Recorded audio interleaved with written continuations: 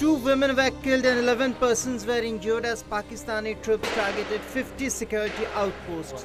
Heavy mortar shelling and firing in nearly 3 dozen hamlets was reported along the international border in Jammu and Kashmir.